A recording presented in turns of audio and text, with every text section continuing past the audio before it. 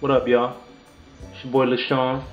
Wanted to say Happy New Year to everybody, and hoping your plans and resolutions thus far this year have been fruitful.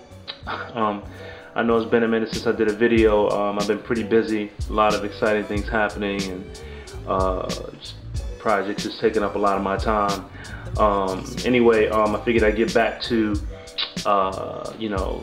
some videos I've been doing that people have been enjoying pretty much, as the what's in your stash video.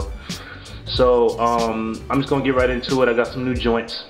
First off, Full Metal Alchemist Brotherhood Groundworks. This is, I mean, what can I say? Studio Bones. I never thought they'd be able to outdo themselves with the original Full Metal Alchemist series, but they just managed to do it, in my opinion, with Brotherhood. Just took it above and beyond, story-wise, followed the manga closely, and to top it off, dropped Groundworks, which I'm a big fan of, which is usually just consists of all the layouts and key animations and gengas of the TV series. They've done it with Evangelion and Dead Leaves and stuff like that. But now we get to see it with Full Metal Alchemist Brotherhood, and it's the illustrious Studio Bones, my favorite animation studio in Japan, currently putting out TV shows back to back. And this book is, what can I say? It's groundworks of Full Metal Alchemist. If you're familiar with any of the groundworks books, art books, this book doesn't disappoint either. Covers tons of key animations and gengas and layouts and stuff from the actual TV series, and a nice little booklet. It's pretty dope, man. I like it. There's a lot of really cool sequences that I actually enjoy. Some of my favorite scenes wound up captured in this book, especially the scene with Roy Mustang where I won't ruin it for you if you haven't seen the series. Anyway, it's pretty dope. Yeah, I don't know how much this book costs. There's a guy at my studio here who just comes in and just sells us stuff from his bookstore, and I usually just swipe my card, never look at how much stuff costs. But I scooped this up right away. I saw it on my boy Alan's website, and it just happened to make its way out here. So yeah, man, it's a pretty impressive book. Love the artwork, and love Full Metal. Here's some of the color pieces that are in the earlier pages that you saw, fully finished and stuff.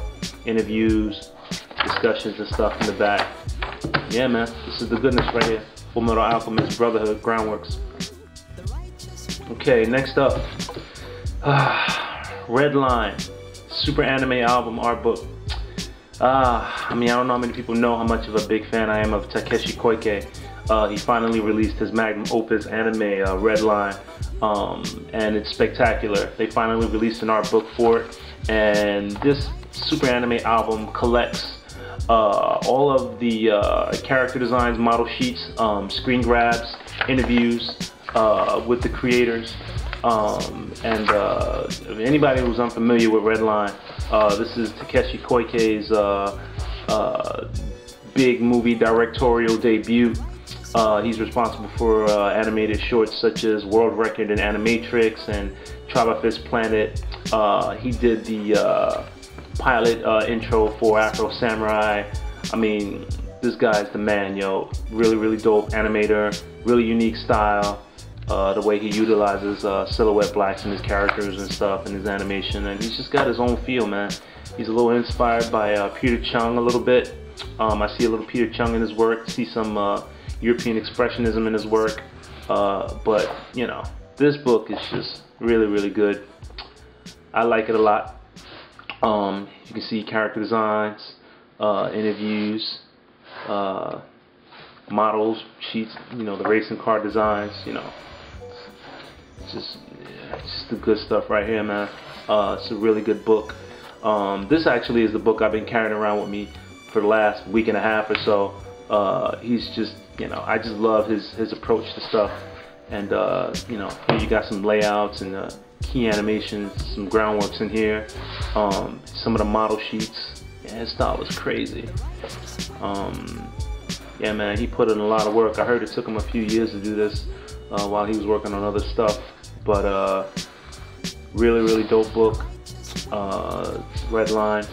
It's good stuff. If you haven't seen it, you should definitely peep it. Check it out. I don't know when it's available on DVD, but it's definitely one of my favorites. And it's a really hard animation for me to look at because every shot is just so fluidly animated and there's so much going on. I have to watch it more than once. But yeah, you can see here interviews, layouts, conceptual designs, early designs. Takeshi Koike himself interviewed. Yeah, man, good book, really dope stuff. Red Line, Super Anime album, definitely a good book to cop. Okay, last but not least, this book is really special.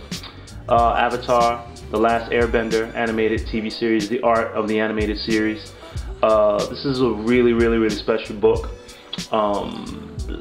This is one of the few animated TV shows that actually releases an art book for it.